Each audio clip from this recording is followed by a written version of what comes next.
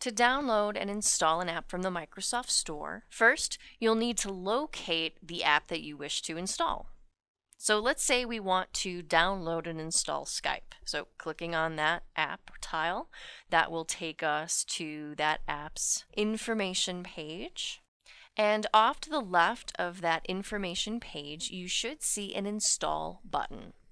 Tap or click on that button and Windows 8 will begin installing and downloading that app. And as you can see, it was very, very fast. Couldn't even finish my sentence before it was finished downloading and installing, and there it is.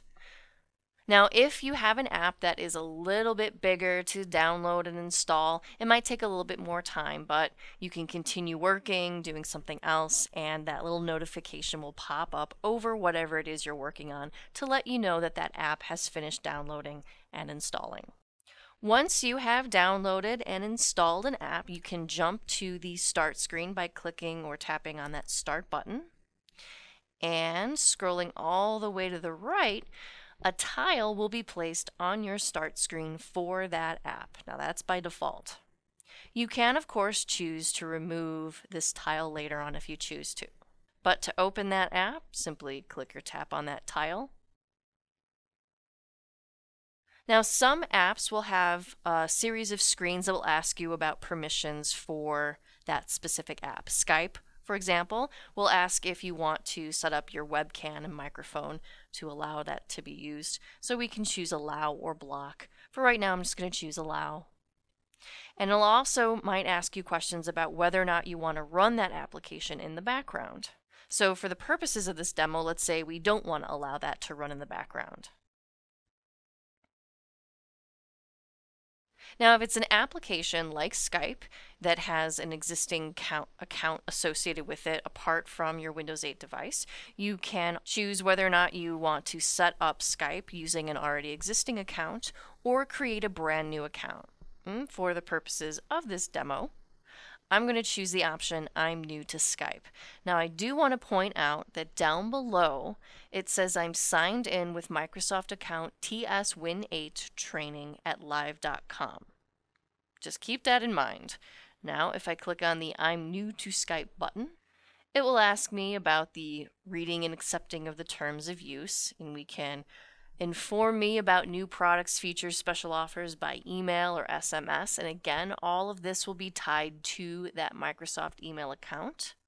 I'm going to leave these boxes unchecked for now. And then I'm going to say I agree to the terms and services to join Skype. And now I'm signed into Skype.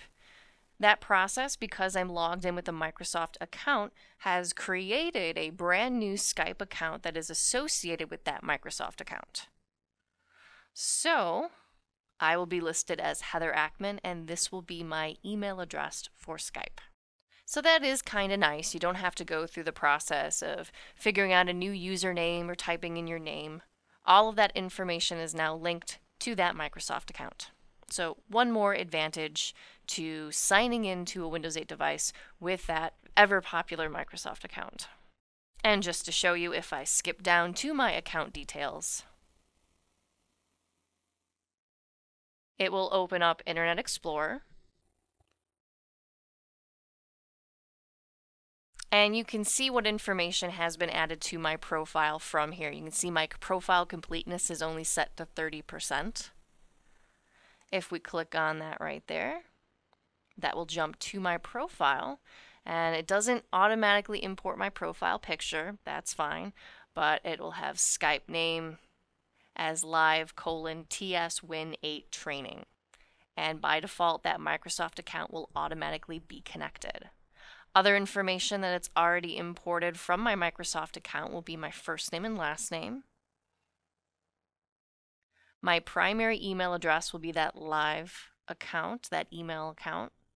I can add phone numbers, I can add another email address, I can get a Skype number, for example, but that's all it really kind of imports into that Skype profile. Your name, your email address, the primary one that's associated with that Microsoft account, and that's it. So that is downloading and installing an app from the Microsoft Store.